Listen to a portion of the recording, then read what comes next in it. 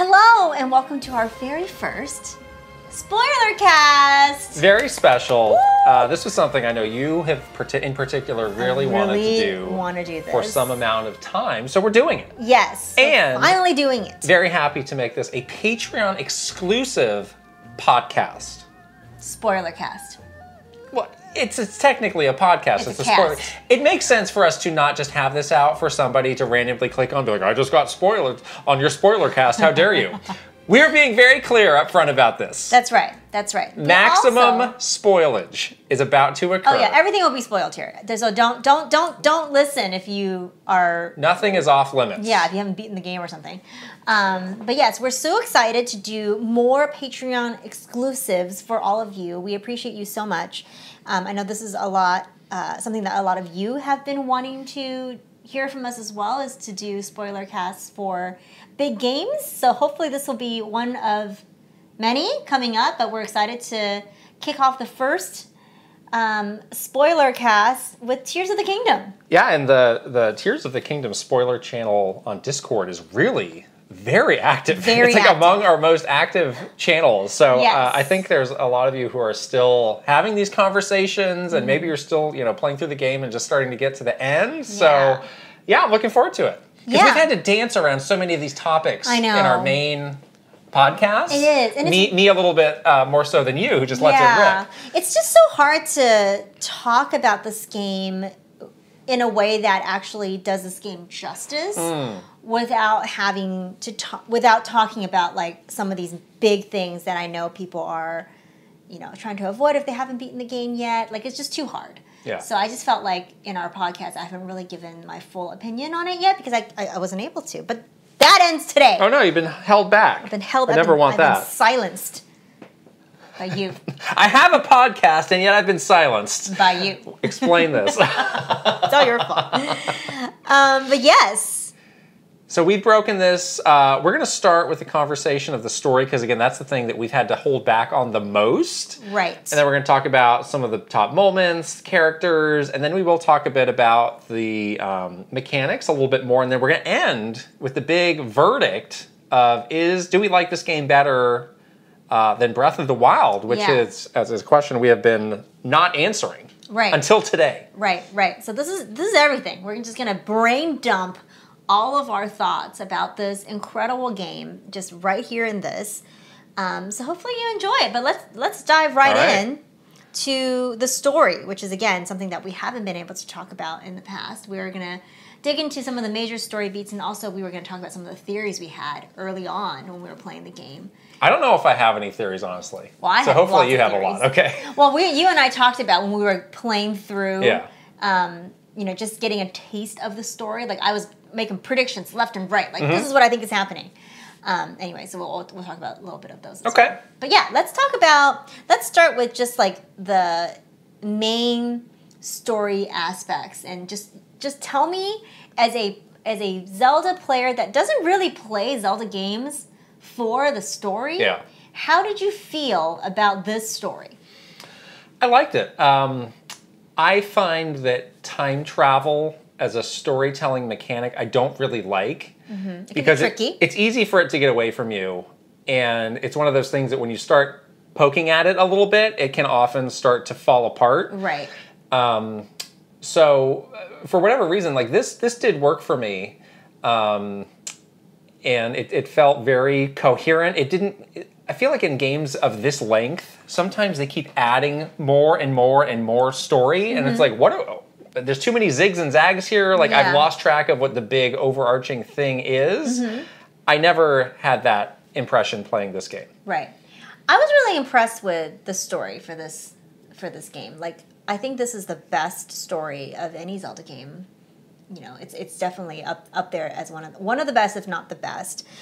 I think in the past, Zelda games and stories within Zelda games have actually oftentimes left a little bit of depth in service of gameplay mechanics, or big dungeons with puzzles, which of course are awesome parts of Zelda games as well. But I would say that in Breath of the Wild, the story was pretty minor compared to like the bigger aspect of exploration and all those things. But I really felt like this time there was a better balance between the significance of the story, the bigness of the world, the exploration, the building, like all of that seemed really well balanced. And the story was significant enough to stand up to all of those bigger like gameplay things that were equally important. So I thought the story was really, really well done.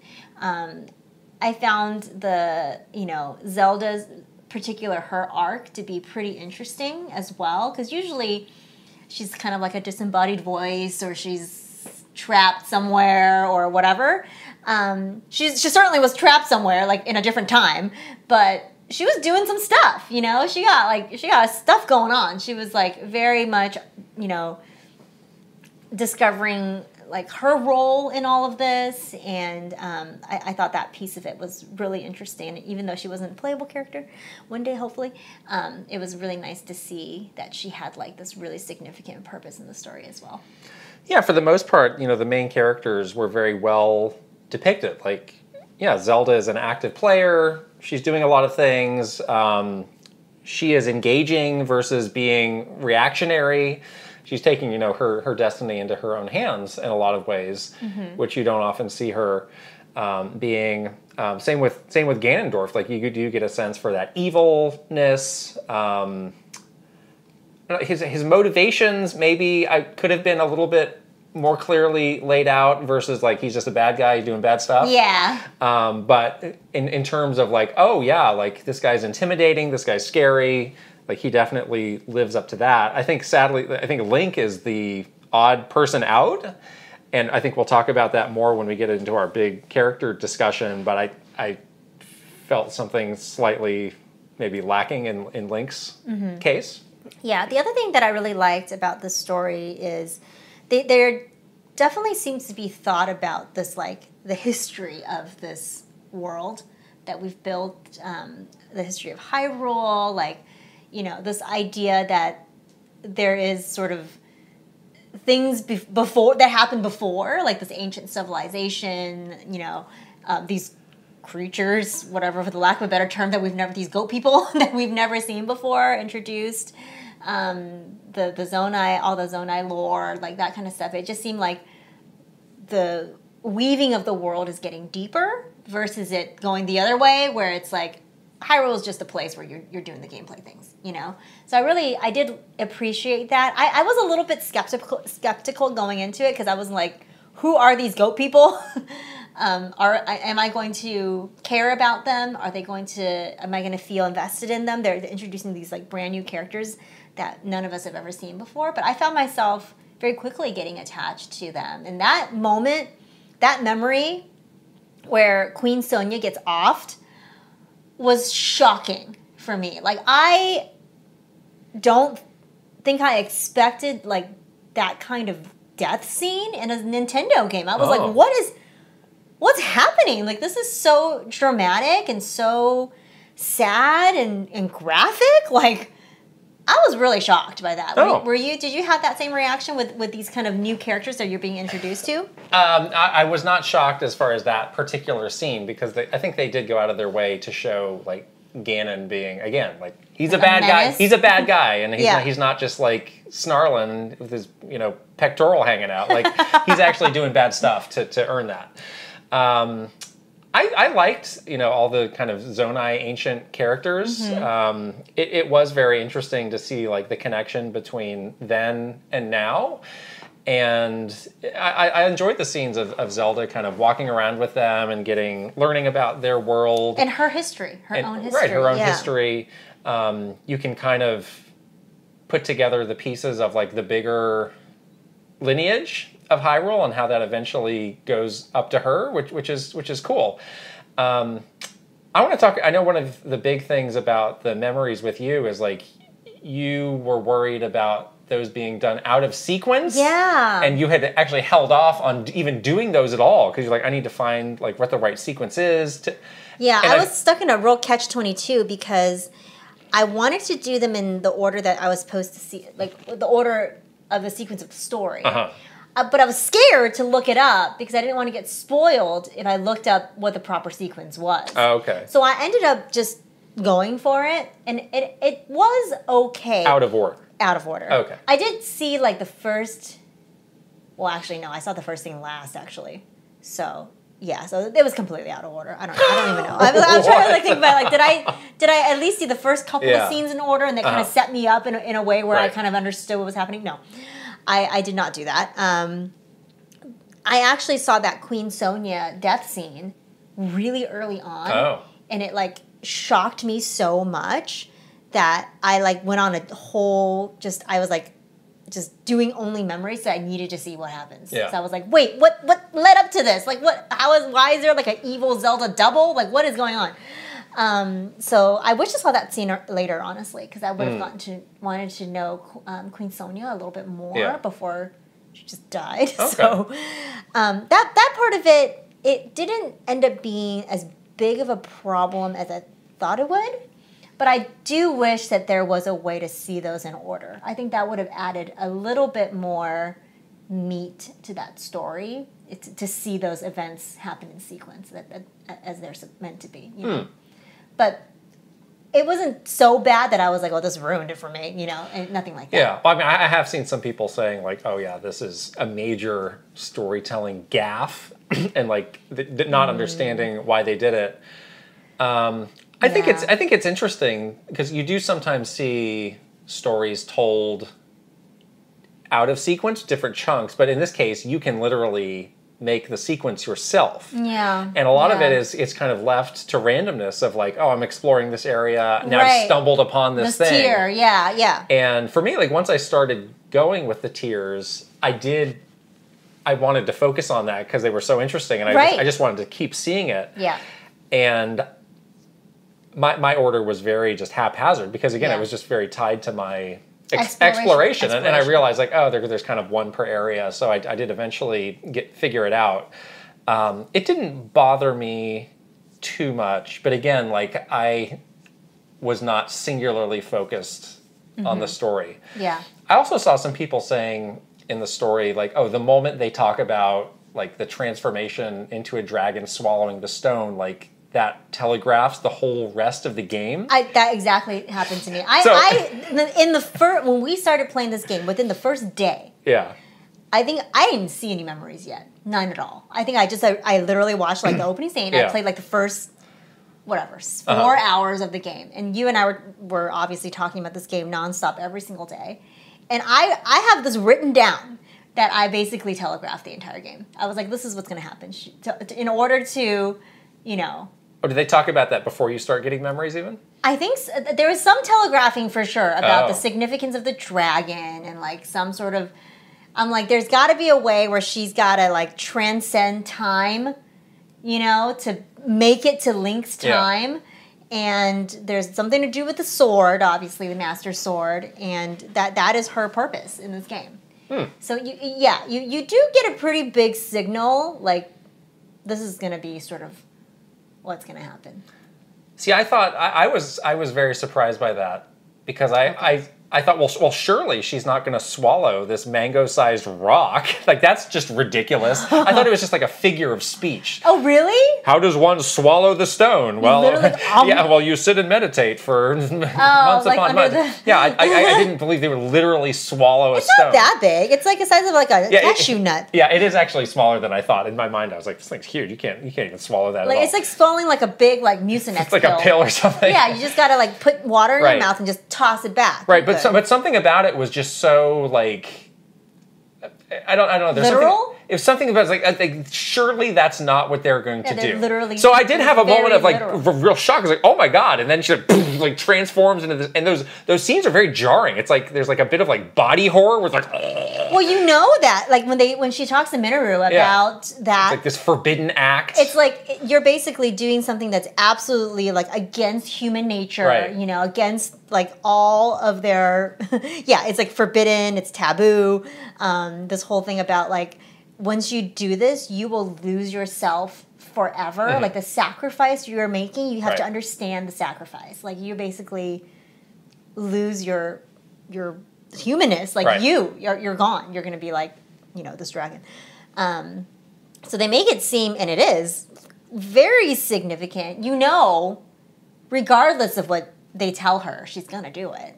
I didn't know she was going to do it. Oh, okay. That's what I'm trying to tell you. Her personality is that she would do it. I was still very surprised by that. I think they set that up well, actually, in Breath of the Wild, because you know that when she was trying to like evoke the goddess in Breath of the Wild, she's going to all those springs and like desperately trying to make this have herself like transform or whatever. Like you can see that girl's determination, and I can see it in this game too. It's like that same personality where like she will go to any lengths to do this, which is like kind of scarily incredible, but it is so on par for like her personality. So I appreciated that she just like, without even questioning it, she thought about it a little bit, I think, but she was just like, yeah, I'm meant to do this. I have to do this, So I thought that was very consistent with Zelda's, her who she is as a person. Yeah. So they did that really, really well. Okay. Yeah. So yeah, and again, I know people out there have mixed feelings on it, but between the two games, Breath of the Wild and this, like I do really like that mechanic of just like take it as you wish, take the story as you wish. Yeah. I don't think it would work for every game because it is a bit non-traditional, but it does fit with what this game is. It's a do-it-yourself kind of adventure. They should have they should have done a thing where you can collect the memories, throughout the world, but they just give it to you in the order that needs to happen. Like you can still explore and collect the tiers and the different. Well, that's where the Nintendo developer brain takes over. It's like, well, this one's shaped like a dagger, so you're going to see that dagger now. We can't change it any other way. You got to see the dagger. Yeah, that's how we did it. I know. I can see that. It's like the one that's shaped like a lizard is going to talk about the Gorons. And exactly. Yeah, no, they have to. Yeah. They really have to like. It's like put the square in a square hole. The whole game will just crumble if we do not see this. You can't go off script here. Yeah, I get that. Okay, sure. I mean, again, I am a story person. I was very worried about this, and I was like, oh my gosh, this is going to ruin it for me. It wasn't the best, but it didn't ruin it for me. I still love the story, regardless of that. I got it in a different order. I did. So before I beat the game, I did a thing where I watched all of them in order. Oh yeah. Right before I beat it, that's because good. I was like, Refresh. I do need to watch it in order for myself. I want to be refreshed. I then want to see the ending, like as I would have seen the ending to the story. So I thought that was a good way of going around that. Yeah. But anyways, let's talk about the ending. Okay. Because that was, you and I both danced around this a lot. Your way to describe it was you've never pressed the screenshot button so many times in a video game before, and I would agree with that sentiment. Like, that was probably, in terms of, Ganon fights, a very challenging fight. I found it to be challenging, at least. The first part where you're actually, or versus Dragon Ganon. Oh, no, I was just saying like the lead up to, the first part versus regular Ganon. Dragon Ganon was easy. I have a question about the first part. So my brain just went into like, oh, this is just like a one-on-one sword fight. But I didn't, like, can you use like devices or gizmos like in that fight? I didn't even think to try that. So dumb of me. I think he was so fast. It would be very difficult for you to build something, maybe. You can auto-build something and turn it loose. One of these just like... Maybe. Like flame wheels or something. Yeah. I think, you know what? I've seen some videos of people doing that, so I think it's possible. Okay. It must be. I'm kind of kicking myself for not being more experimental with that. Play it again. It was my mind did go to like, oh, this is like a Skyward Sword like test of swordsmanship. Mm-hmm. Yeah, I felt like it. Which was fun it was fun on that level because it was a good challenge of that. Mm-hmm. The bit about like, I wish I was slightly more prepared with the anti-gloom stuff. I had like a pocket full of anti-gloom, and I still didn't. I told you that though. I gave you a tip. But yeah, like a lot of people the whole point of like, oh, your life bar kind of doesn't matter because it comes down to how much you can mitigate the gloom. I was just prepared enough to get through that. I was just prepared enough. And I was high leveled. Yeah. I was like, I had done all the things. Right. I did not get the gloom armor, which I think would have helped me. Oh, I didn't have that either. Yeah. Yeah, but anyways. So that fight was very satisfying, I thought, in terms of fights in that game. Battles, like usually they're pretty easy, right? So that one I thought was a really good lead up. And then I felt like that part where you do the dragon part of it. I knew Zelda was going to come in dragon form to help you. Like, she has to. She always helps you at the end. Light arrows, whatever. She's there. Yeah. She's going to help you. So it was great that she came to your aid. But that part was just a reward, I think. Yeah. That was a beautiful spectacle where you felt amazing. You felt powerful together as like a team. You know, it was just fun because like you felt like I did the hard part. Now I'm gonna finish this up in the most beautiful, like just amazing way possible, and it was such a great way, I think, to end this game. Yeah, a lot of times they'll introduce a new mechanic at the end.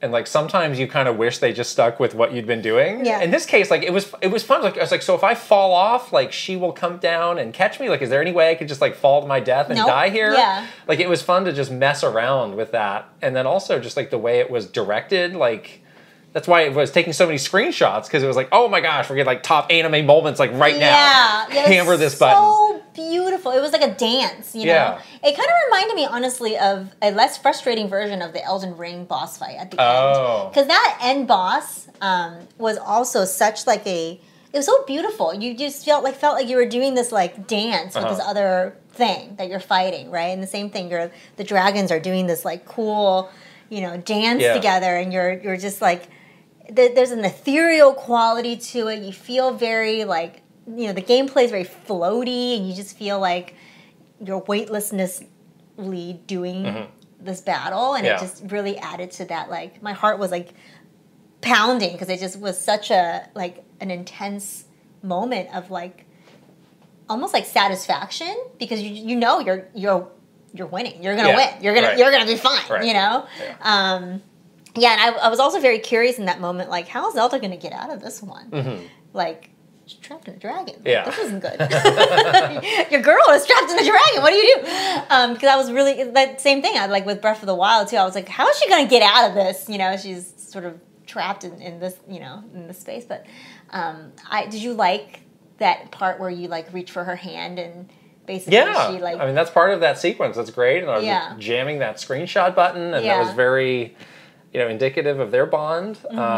So yeah, it felt very like emotionally satisfying. I 100% did not know I was supposed to hit the A button because I was. And she crashed? No, you start over.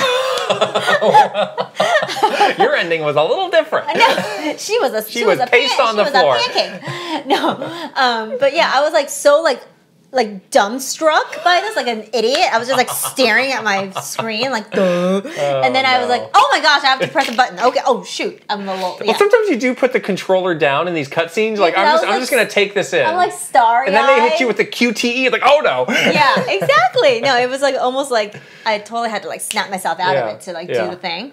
But yes, I was like, okay, good. She's gonna be okay, and it's a big sigh of relief. You get sort of this, you're on this high, you know, with this crazy dragon battle. You know you're gonna win, but you also have this lingering feeling like, and then what? Yeah. And then you have this moment that's very much a moment between Link and Zelda, which is how they started this game, you know, and that moment where he finally does catch her because he doesn't catch her in the beginning, and you're like.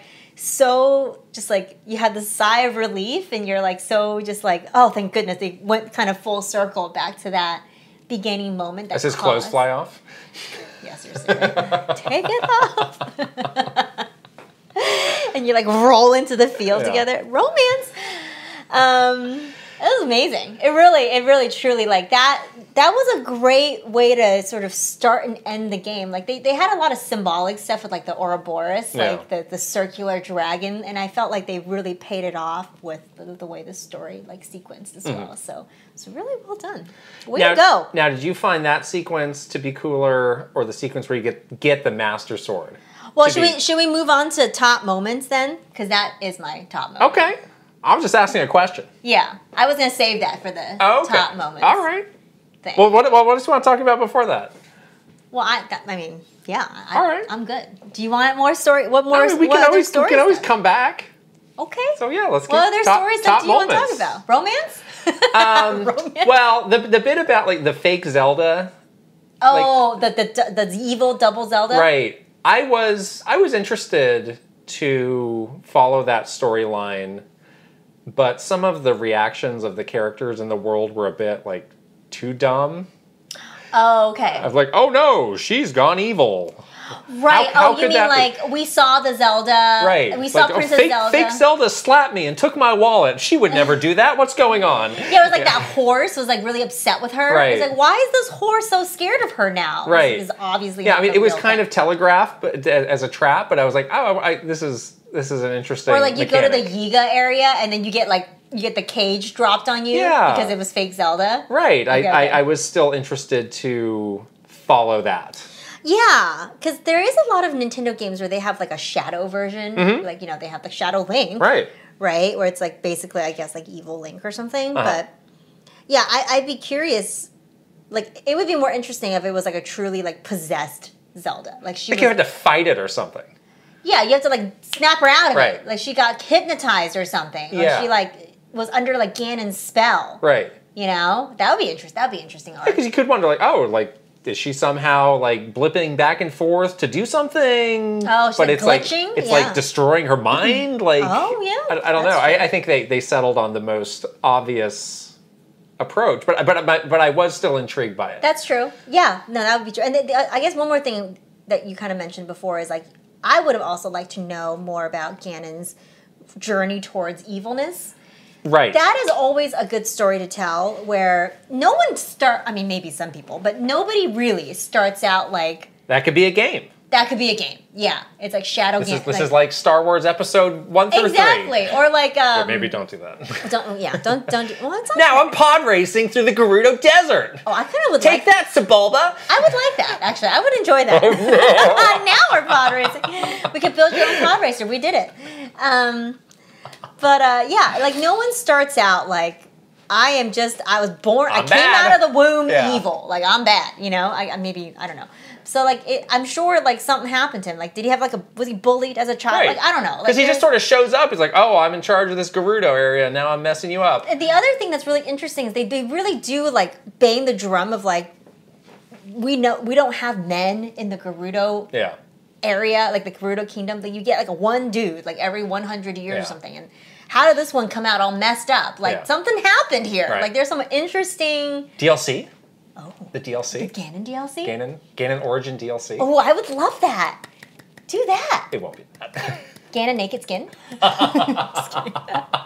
You need the PC version for that. Ooh, okay. Never. Nintendo would never. But yeah, like, that would be a great story to tell. Because there's definitely, like, seeds of interesting stuff there. You know? I mean, I very quickly got past it, but it's a notice, like, you don't really have much of that here. Yeah, exactly.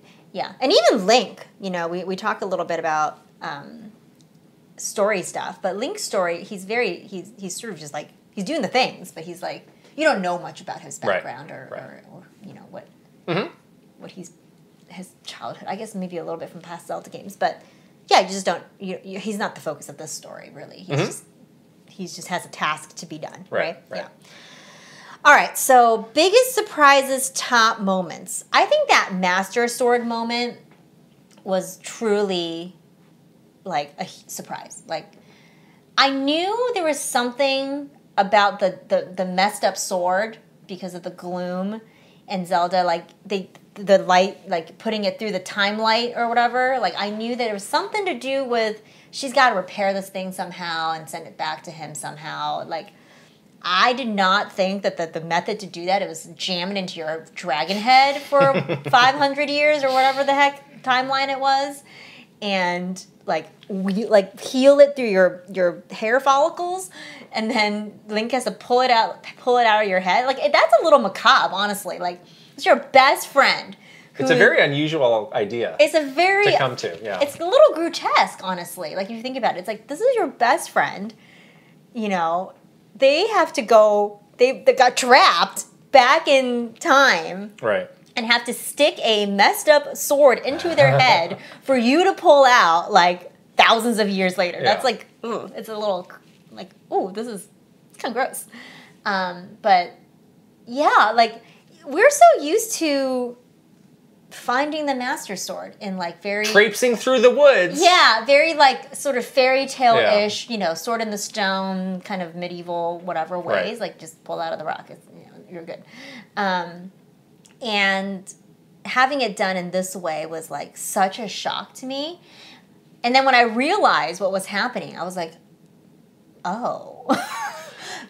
It's in her head. Like, oh my God. Like, and then the way that you, like, pull it out of her was, like, kind of like a long sequence, too. Like, you're trying. Like, I think I failed a couple of times because I didn't hold the button down long enough. Well, you had to have a certain amount of stamina. Yeah. To be able to do that. I had it, but I was just, like, bad at it. Oh. So it was, but it, like. Finger slipped off the button. Some effort that you had to. The little blonde hairs were like curled up around the bottom of the sword too. I'm like, ooh. That would be such a bummer if you did not have enough stamina in that moment to do it. You're like, dang it! I would be so mad. You had to go and like try to get some more. Grind some shrines or something. Yeah, more like heart. Yeah, I mean the way it's like the 1-2 punch of like finishing the tier stuff and then it just rolls right into that. Like you're still like processing. And then you're doing the interactive part of it. It's very powerful. It is. It was. I was definitely like. I knew the dragon and the sword. I knew it was going to come together in some way in terms of like this is how we're going to trick time kind of thing. But I just didn't imagine the visceralness of pulling a healed Master Sword out of your best friend's head as a dragon. Is that dragon flying around earlier in the game? It is. And you just don't know. You can jump on that dragon without doing anything. Can you see the sword? And you can do that cutscene then. Somebody did it like that, and I was like, "Oh, that sucks. I wouldn't have wanted that." Wow, that's interesting. I wouldn't have wanted it without the context. I'm glad that I didn't try to do it. Yeah, I mean, I like because you're on her head, and you kind of like look at the eyes. Like, does she recognize him? Like, is there any? No, because she's lost herself. I know, but you still wonder. Like somehow deep within, through like thousands of years, is there some recognition of all? If I became a dragon, do you think I'd recognize you thousands of years later? Cow-eyed dragon. I don't think I would. Who the heck are you? Dopey looking dragon. I'm a dragon. Do like a little dopey. The eyes were weird. The eyelashes were a little. Yeah. I don't think. I mean, I think she was just like a dragon. Like she didn't know. I don't know. It's like that's a very dramatic thing through millennia with this sword in flying your head, around, waiting for this 1 in a million thing to happen. Yeah, unbelievable. Right. Unbelievable. And then I got this cutscene last because I did the Lost Woods stuff last. Where you finally can talk to the Deku tree. And he I still haven't done that. Oh. It's fine. Tell me. This is the spoiler. This is the spoilercast. No. So, yeah, you finally get that scene about the sword, and you're like, where the heck were you? And the scene was? Well, he explains to you like the whole secret. Oh, he tells you what happened. Yeah, and then because you're supposed to talk to him first, right? And then you get the sword. And you are? Yeah, that's how the scene's set up. It's like usually you come here to get the Master Sword. You see this empty spot where the sword is supposed to be in the Lost Woods, and then he's like, "Yeah, I've been watching over the sword for so long, and then like the sword got destroyed, but go here and." This is where you can get it back, and then I promise to like take better care of it. You know? And it's like, oh, so you were aware of this, Mr. Deku Tree, because it's like usually I'm glad that they put that in there because that's where the Master Sword usually is, and so it'd be weird if he was just like, I don't believe it or not, I don't like the Lost Woods, so I don't go there. The Lost Woods in this game was one of the best done ones in all of Zelda games because it's connected to the light roots. Oh, okay. And that whole sequence between the depths and the Lost Woods, I thought it was the most well done in terms of connecting and the sky. All 3 layers were very, very connected in that portion of the game. I wish the whole game was like that, honestly. I know it's probably very difficult to do that. Right. But that was a good example of like how you can do like an interconnected, layered world like that in such like a perfect way. So I think you should do it. It's a really fun. It's not hard. You will not get lost and get confused. Oh, okay. You'll be fine. But yes, that is definitely my biggest surprise top moment was just how like visceral that whole sequence was of pulling out the Master Sword, which you've done millions of times in Zelda games, and sometimes it feels significant, sometimes it doesn't. This is definitely one of the ones where you're just like, didn't see that coming. Yeah. It felt to me like I was getting it kind of early in the game as well, even though like I mean, I'd played for quite a few hours at that point, but you know, sometimes they do really save it for like the last push, or felt like, oh wow, this is interesting. I like using it, so I'm glad that I was able to get it early, and I like that you could still fuse stuff to the Master Sword as well. That was pretty fun. Like just like you can. I literally never tried that. Okay. Well, you can, and it's fun. This is fun to experiment. Oh, but I mean, it breaks off when it runs out of energy. So I see. I see. Characters? Yeah. Okay. Characters. So we talked a little bit about some of the newer characters already in Zelda. Let's actually talk a little bit more about Link. Yeah.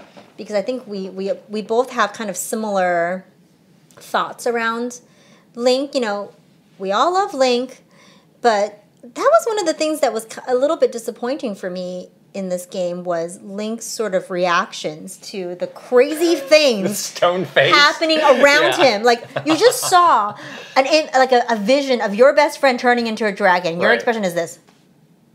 It's like, hello? Anyone home? He's a himbo. He has no reaction to it. I was like, dude, are you like alive? So I think maybe I'm being a little bit too over the top here, but I think he goes like this, like he has a little gasp, a little, you know. But it's like, if I were you, I'd be freaking out, like literally, just in tears, because this will be a mind-blowing realization of what is happening. So, I mean, somewhere maybe there's a balance of like, give him some kind of emotion, you know? It's really ready. It's really time for Link to talk.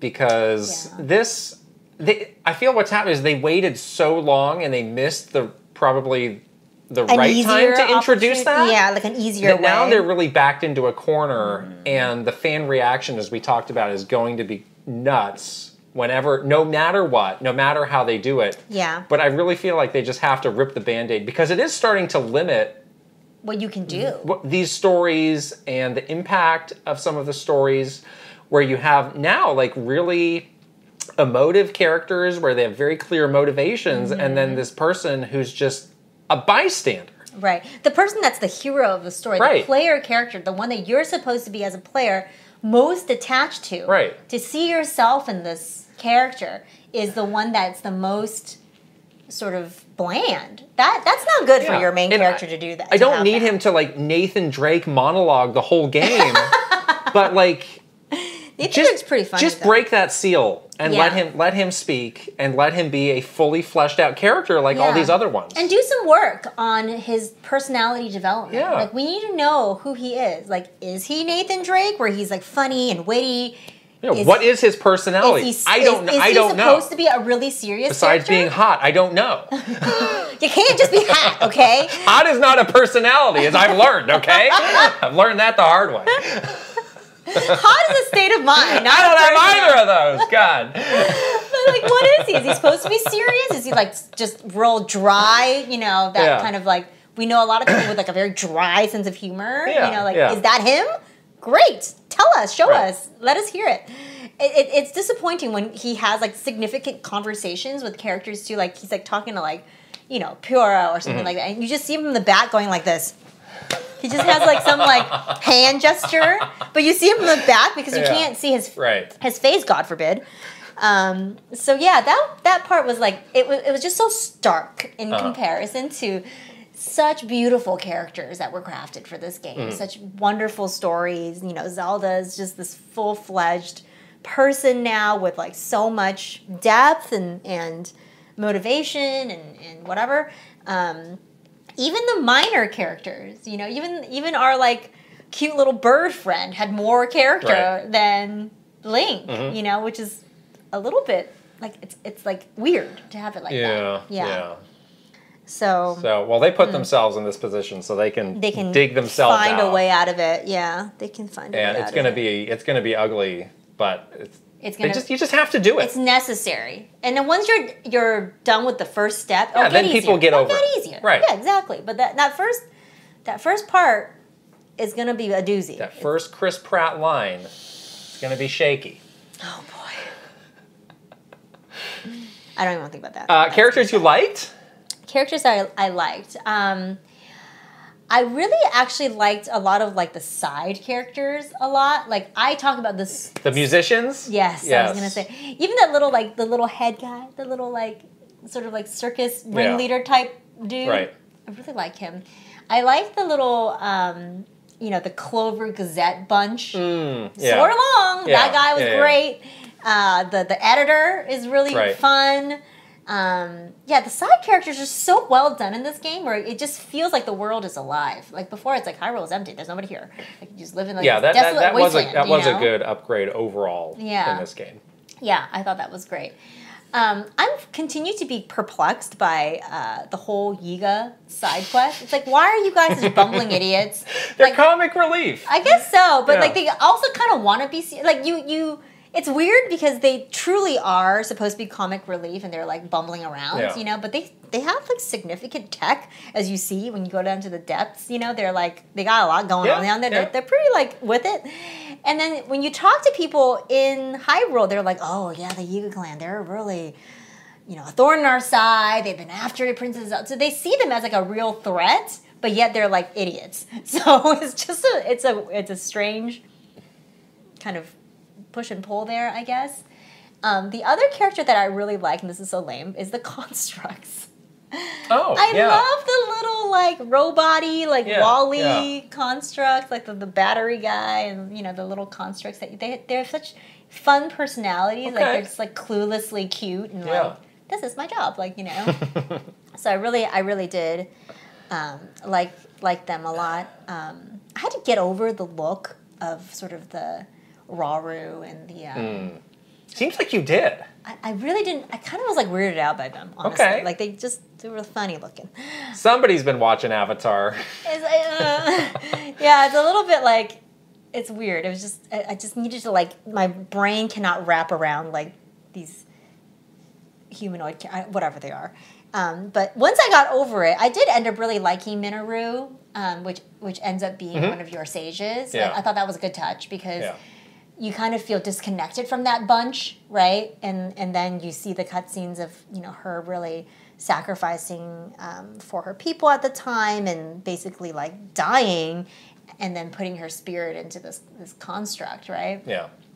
So I thought that was a good way of like bringing that more into sort of the main cast of characters, and that ending when she leaves, when she's like, my job is done, like my spirit, and then Zelda's connection to her was really heartfelt. Like it was like, oh yeah, you guys have been through some stuff together, like this is a significant thing that happened, and there's a significant sacrifice that happened. So it was nice to see the connection between those sort of newer characters and the older characters.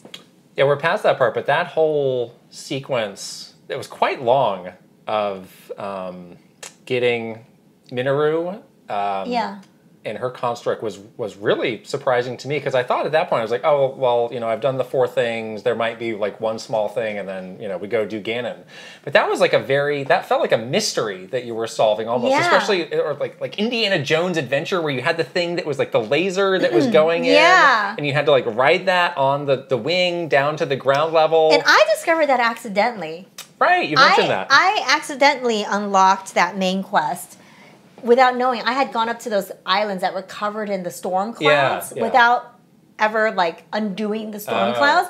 I was blindly wandering around up there and fell into where that shrine is, because it's a hole in the floor basically on that island. Fell into the shrine down below, and then saw Minoru's little like face mask thing, and then I was like, what's this? And so I ended up doing that quest without ever getting a prompt for it. Now that is incredible game design. That's quite a coincidence. What that is. It's just like, for you to be able to blindly stumble into something like that, like, dang, that team knows. They know what they're doing. That's top quality. Yeah, like, that's from that, incredible. And all the way down to like the ARMS-esque boss fight. Oh yeah, where you're in like a boxing ring, I was basically. like, this is just bizarre. They asked Mr. Yabuki to help with that. Yeah. No, that felt like a good, like, all right, you've done kind of 4 of the traditional things. Now we've got one more zany one until you go on to the end. Yeah. And I like how you can ride the robot too, and just like crunch your way through the depths and like stuff. equip it with the different devices and stuff. I always had two big balls, spiky balls on his fists, so he can knock things around. Totally. Yeah, I loved it. Yeah, and then like even the side characters, like the other sages, they were great. Yeah, I loved them all. I really did. And you love Sidon's wife or fiance or whatever she is. I'm glad she never came back. Said some unflattering things in the bonus Q&A. Let's make a bouillabaisse out of her. Oh no. Do a little fish fry. It's not a single character, but I really liked, and this is interesting because I felt kind of the opposite in the last game. I really liked exploring the Gerudo area. Oh yeah. Where it just felt like, like they do have a really distinct culture. Mm-hmm. It felt to me a little bit bigger than some of the other ones where it's like, oh, well, here's the Goron settlement. There's like these 5 little huts and that's it. Mm-hmm. Like, this one that went underground. And you wondered, there's like a sewer system down there. Right. Yeah. And it's just like unraveling their culture, which is so different from all the other cultures, was like really... I really enjoyed that much more than I did in the last game for whatever reason. Yeah, this Gerudo area, I agree with you, is like so much more built out. It reminded me so much of like Lut Galen from Diablo. Oh. Like that area, which I love. It's like one of my favorite Diablo areas of all time. And yeah, you're right. It has like a bit of sort of ancient mystery to it. And even the quest that you do to unlock the Lightning Temple, getting those mirrors to line up in the right way, like felt very... I don't know, like it's got like sort of like an ancient Egypt, like pharaohs and pyramids kind of sense to it, which I really, really liked. Mm-hmm. And it definitely felt like more built out than some of the other areas. Yeah. Do you want to just go settle the dungeon debate once and for all? Since you just brought it up? Sure. Did these... They are not dungeons, no. Not in my opinion, no. These were such a like net... 0 for me, where like I didn't end up hating them, I didn't end up loving them. I just did them. It was just something you had to do. Yeah. I did not love hearing about the imprisoning war 4 separate times. I got it. Thank you. I understand. Yeah. Yes. Something happened. You were called upon to do this. Got it. Yeah, I didn't need to hear that. They were so inconsequential to everything. The overarching story was so much more appealing, and the world exploration and all the stuff in the depths that you're doing in the sky, like these, take it or leave it. They didn't even need to exist, honestly. I think it was a great way for you to be introduced to some of those characters. Like I loved getting the sages and having them be part of the story, and if the dungeons were a mechanic for you to do that, sure, that's fine, but I think they're not. We cannot call them dungeons. Yeah. I guess we did a whole podcast on that. We don't have to talk about that too much more. And people are still mad at me, apparently, so maybe I shouldn't. Not at me, though. Somehow no one ever gets mad at you. I'm never somehow to blame. Everyone gets mad at me. Tell them the truth, guys. Gameplay stuff. So you have 100%ed all the depths. Yep. You 100%ed all the shrines. Yep. You're not going to bother with the Koroks. Nope. I did more completionist stuff than I've ever done in a game in this game. So I feel very satisfied and very equipped to share my opinion on this game now, because I think I did everything. I did it. Right. I wish there was a better way of keeping track of the sky islands, because it could be easy to miss some of those. It's not as many as you think it is up there, really. It's not. You've gotten them all, I think. I probably have. You have. You truly have. My hope was that it would have that Wind Waker feeling. It never did entirely, because it was hard to, without some work or some setup, just do that. Because you were always like, sometimes you have to go down if you fall down and get back up. Yeah. Or you got to make this device to fly around, and then, that fell off the edge, now I got to do it again. Like, the convenience of doing that was never there. And I did wish they had something, didn't have to be as big, but something like the Great Sky Island that just felt a little bit meatier. Yeah. Yeah, because after you do the big, the Great Sky Island, all the other ones are relatively small and contained. There was one area that I really liked in the Gerudo region where you did the anti-grav. Those were cool, yeah. And it was like an island chain that was sort of in a circle. Yeah, so they felt all together a bit bigger because you were able to sort of go from place to place. But you're right, in terms of a size of an island like the Great Sky Island, you didn't really get that again. No, you didn't. There was some where there was a couple of islands where I found them to be like overcomplicated, I guess. Like there was one where, again, I was exploring it in my own way. I had like dropped at the top of it. It was like a cylindrical shaped island. And I was like, how do I get down here? Like, and I don't like looking stuff up in this game because I feel like I should be able to figure it out. And like, I couldn't figure it out. So I eventually had to look it up. And it was basically that I didn't enter the island at the bottom. Oh. But it's like, well, if you want people to explore it all these different ways, then you should not lock them out of this solution because they got to the island a different way. So I don't know. Like there were some little nits about the islands, but I still really enjoyed like being up there. I think when I first started playing the game, like the Skylands were my favorite because it was just like the newest part of it, and I was a little bit like, I don't really want to be in Hyrule. I want to be in the sky. Yeah. And then towards the end of the game, I love the depths. Like I was so into getting those light roots, and that feeling of, I think this is the feeling that people that like playing Pikmin get, where it's like it's completely dark, so you don't know what's around the corner. You're doing this like crazy exploration, and you feel very small and sort of unsafe down there, and then you light up an area, and then you like you sort of do it like a little puzzle piece at a time. Like that loop was very satisfying, and I really enjoyed doing that. I didn't think I would. I was like, I'll just get a couple. It's not, I won't do the whole thing. And then I got totally addicted to it, and I had to finish it. So.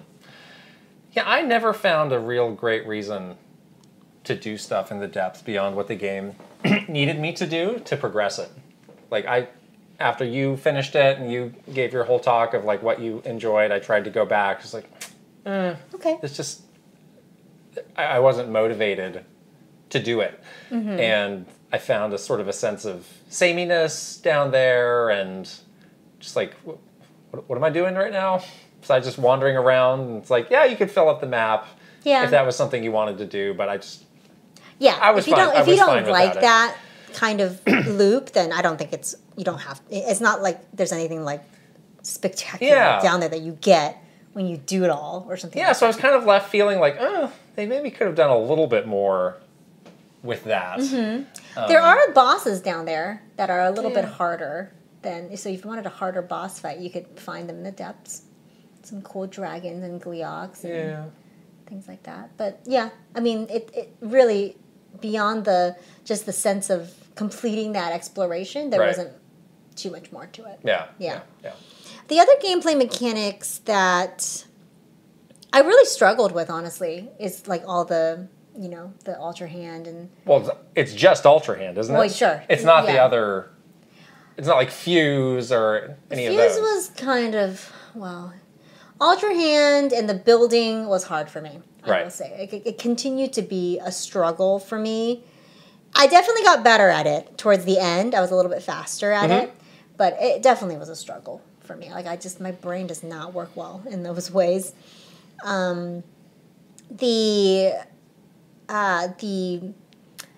fusing of the weapons, I thought I would use it more, honestly, but I would always fuse something to a weapon that I was using, but, I wouldn't always fuse to arrows. I wouldn't always fuse to a shield. Yeah. I wasn't changing out things I was fusing to it really that much to experiment like I thought I would.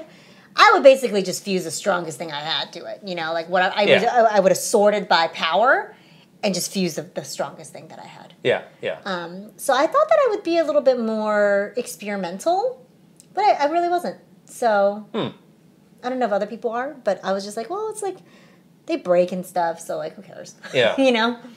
Yeah, Ultra Hand I really have mixed feelings about in the end, because I do feel like they hamstrung that intentionally in a lot of ways. That it would have been so much more fun and open to mess around with that if they had not limited it so much. Like this grind for batteries, like, oh, you're so mad about that? well, people are like, oh, well, if you explored the depths more, you'd find that. I didn't feel motivated to explore the depths at all. So I didn't do that. Right. You didn't want to like, give me a better reason to do that if that was my way out of that grind of using the dupe glitch. That's right. Because I literally spent like quite a like significant chunk of time just duping, doing it to get the full set of batteries. Yeah. To feel like I could properly use that. Yeah, but I never fully got over that hump. Like, I made the bike that was, like, meant to get around, but, like, something would happen, it would, like, break, or it would, like, despawn. Like, you would go somewhere, it would despawn. Right. I was like, they're like, 90% of the way on this. Mm-hmm. But that 10%, like, really hurts. And they had a lot of, like, really annoying things in that 10% that made it just impossible, I think, for you to, like, get over it. Please refer to our Ride or Run video for some of the details on that. I cannot believe that. Like, yes, like the whole, like the angles and the thing, like, I was so bad at that. I was so bad. I'm sure there's so many people that are so well, I mean, we saw it. I mean, there was like, the whole, like that took over, like, social media for, like, several weeks of, like, oh, we made the Metal Gear, we made this, or we made that. It's like, guess what? That's cool for your TikTok that gets 10 million views. What do you actually do with that in the game? I guess it's just fun for that reason only, though. Yeah. It's not leading to you to have a better gameplay experience. You're just messing around in them. There was a good combination of stuff, though, that was creative and was actually useful. Yeah. But I just never felt like the game never let me completely get into that feature the way I wanted to. Yeah. I feel like the whole trend part of it too, like, intimidated me. So instead of, like, wanting to build more, my reaction was like, well, I can never do it like that, so I just won't do it. Oh. So I just felt like I was like, well, I can't do this, so I'm just gonna avoid doing it. I didn't even like I would only use it in shrines when I needed to use it. I did like the implementation in shrines where they're like, all right, we want you to solve this problem in, like, a very your way, however way you want it, right, non-linear. Yeah. I did like that a lot. But it was just like when I'm out, it's like, well, I'm going to this place. Like, I could spend the time building something, or I could just get going. Yeah, or you could just, like, fast travel there and run the rest of the way. Right. Like, again, like, those moments where they could have made it, given you a motivation to use it, but they didn't. Yeah, the other thing I think is kind of to the detriment of the building and the getting vehicles and stuff is that Link is very agile and mobile. Right. Like, he is like, you can climb everything, you can do whatever. So, like, I don't know, like, it just felt like he doesn't need it, He's like, I'm good. Like, I could run there, or I could climb this. Yeah. So I guess that makes it, like, please don't take away Link's ability to climb stuff, because that's really fun. But, like, if they took it away, let's say that he couldn't climb certain parts of it, and the only way you can get up over a cliff is to build a bike that hovers, or something, or a ladder, or something, then maybe that will motivate you to do it. But because Link is so agile and so, like, capable, it's like, well, why bother? Like, we shouldn't even have to have the ride or run debate. Like, that should be the whole reason that these exist. It's like, oh, we're opening up a whole new avenue for you to get around that, like, never is going to change your life. That's never been possible before. But all of these is possible because you can do it now. Yeah. So that was, I never got over that either. It did not take away from my experience, because I think I was perfectly happy just to, like, run and climb and be on a horse sometimes. And I rode a hover bike sometimes. I made a little pontoon boat to get around and go on the river. It was very, like, bare bones kind of thing. But, it was fine. I didn't need to build, like, the Metal Gear, robot or something like that. The other thing, with some of the mechanics, I do agree that the shrines were... Yes, I wanted to go back to shrines. Yeah, let's go back to shrines, because I did all the shrines. I do agree with you that having the shrines and having that idea of solving it in any way possible is really, really cool. But there are some things that they do where they totally just, like, overcomplicate it, I think. Like, some of the shrines were just like, what is it that you actually want me to do? Because it's what you want me to do is kind of dumb, and I'm not going to do it. Like there was a couple of shrines that had those like big targets. Yes. And you had to use like the floaty bouncy ball to do a thing, and I'm like, this is so annoying. Like I'm bomb arrowing this. I don't care. I kind of like those. I just bomb arrowed my way through it though. Oh, you could do that? Yes. And that would trigger it? Yes. Oh. Because I was lazy. I was like, this is I know what you. Fine. It's also like I know what you want me to do, but the thing that you want me to do is hella annoying. Well, at least you got out of doing something annoying.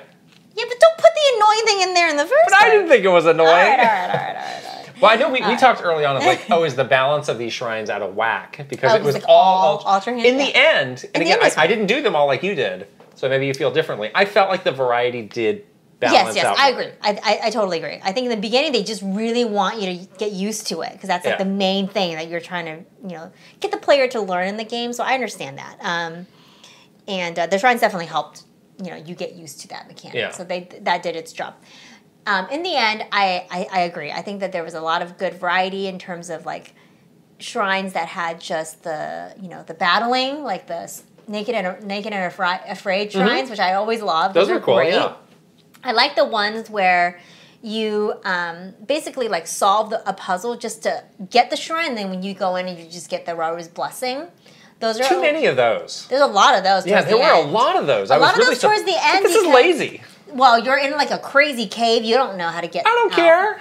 There was one shrine that I really liked, which was called like, I think it was called like the Ice Key or something like that, where you basically had to like melt these, you had to like make ice cubes or like ice blocks in like the nearby river, come back and melt it to the right size over the campfire, and then put it into the wall. Oh, I don't think I did that one. And that cool. opened up a shrine. So those were really cool. They didn't have very many of those, like 2 of those. Yeah. But those are really cool. The ones in the sky were really fun when you had to bring the crystal onto an airplane, like you make a Zonai wing or something like that and like try to transport it. And I always failed the first time. The thing would just tumble to the ground, and there was always some kind of like crashing of the airplane problem that I would have, or some sort of falling to my death. But I really liked those as well. So yeah, those are some creative shrines, and I mean, I was motivated. Like even in Breath of the Wild, I did not do all the shrines, but I was like very motivated. I was like, this is really fun. Like I want to do all of these. These are great. Right. So yeah, I really liked those. Towards the end, I really did come to appreciate them. So yeah, the game did really expose like how limited the abilities you had in Breath of the Wild were, where one was literally a bomb. Yes. I miss stasis. Yeah, I mean, so some of those were cool, and definitely the way they used them in shrines were very cool, because they built puzzles specifically around those. Yeah. But yeah, I feel like they didn't. They had maybe some rough edges with some of that stuff. Yeah, they're all new abilities, so I feel like there's maybe some balancing and some smoothing out of things that needed to happen. Yeah, I wonder if they would ever go back to these again, or are we just going to throw it all away? I probably doubt they will. I think they'll throw it away too. Yeah. I think the next Zelda game is going to be completely different than this. So. But again, that motivation, I keep going back to Ultra Hand of like, we've made this great thing for you to tinker around and do stuff with, but we're kind of going to make it a pain for you to do it. Like, I really don't understand that. Especially for like a new thing that they want you to be excited about. When it's like the new thing for the game. They want you to use. Maybe they didn't think it was annoying. Maybe they thought it was just like part of sort of the satisfaction of, getting to the expertise level of Ultra Hand, and that's what they in their minds you needed to do. I don't think you should have locked it behind all of these layers. You got to make the barrier to enter a little bit easier for a new player. I would say. Like, I think you and I are both pretty normal players, I would say. We're not bad. We're not, like, extremely good. But we're, like, the normal, probably, like, 90% of the people playing, right? Yeah. So, I don't know if other people feel this way, but that's kind of, like, how we both felt about that. Yeah. All right, you've avoided it. All right. I haven't avoided any. I don't know why you keep positioning it this way. Enough. You're ducking the question. You're just gonna like say you need to go to the bathroom and run away. Have avoided Hear my car starting. Long so enough. Have you. Let's just let's set this up a little bit. We're gonna answer the question: is Tears of the Kingdom better than Breath of the Wild? Now, to set it up, you were the global lead for the launch of Breath of the Wild. You single-handedly worked with all of these developers. You know, this is the game in the Zelda series that pretty much like changed the trajectory of the series. Right. There's a lot of outside factors, I would say, that contributed to you putting Breath of the Wild as your favorite game of all time. Right. But do you think that you can look at this comparison from a pure game-to-game comparison? Or are you going to look at it with all of those other factors in mind? Well, A, I don't think I have to if this is my rating. But B, if I did have to, I would say I still prefer Breath of the Wild because I still think there were enough, like there's more stuff in Tears of the Kingdom. And like we were just talking about, some of that can result in some amazing new experiences that you couldn't have before, but some of that results in a head scratch. Okay. Like why was I not motivated to explore this huge part of the game in the depths? Okay. Like that feels like a miss. Okay. Where I just didn't have any motivation to do it. Okay. You know, the Ultra Hand stuff that we talked about. Amazing highs, some pretty annoying lows.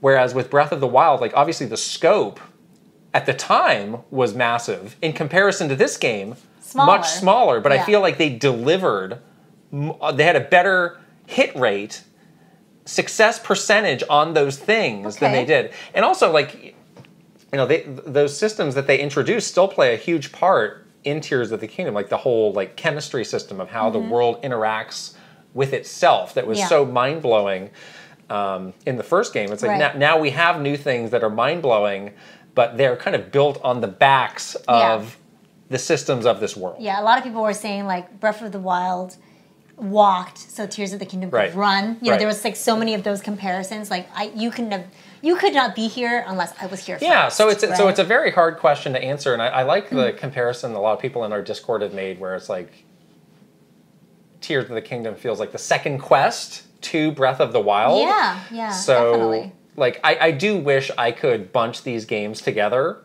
and just, like, combine them into one experience and say, like, yes, this is my favorite ever. But I can't. So it's something annoying that I have to deal with. Like, don't get me wrong. Like, this is still probably, like, an all-time, like, top 10 game for me. But as far as, like, capturing the magic, and yeah, like, I do have a lot of, like, personal bias on that. But it's me, so I can do it. It's, you know, I'm not ashamed of that. I think it's very hard for you to disentangle yourself from the moment, the moment that you were in your life when that game, when Breath of the Wild came out. And that's always going to be true for you, you know? Right. So that is how you're going to, that's the lens that you're going to look at it through, which is totally fine because it's your rating. Yeah. I'm going to say that Tears of the Kingdom is better than Breath of the Wild. I think there has never been a game that's motivated me to become a completionist. Like, you know me. Like, I'm very, like, I got a lot of games to play. I have a very short attention span. I have commitment issues. So I do not like to dilly-dally in this, like, completionist kind of thing. I can never beat Gerard, you know? So usually I'm like, main story finish, I'm out. See ya. Right. Like, I never played a Zelda game like this before, where I was just so, I don't even know why, like, I was motivated to do this. There was nobody that was, like, pressuring me, like, oh, you got to get all the shrines. Yeah. I did not do that in Breath of the Wild. I don't know. There was something about this game that really just captured my attention. I thought about it all the time. I was so, like, towards the end, you know, I got into this groove where it just felt very satisfying, like my arc of getting the light route and then following the light route up to potentially a shrine that I didn't get yet, getting that shrine, like this whole layered world that they created. Like, there was something about that just was very satisfying for me.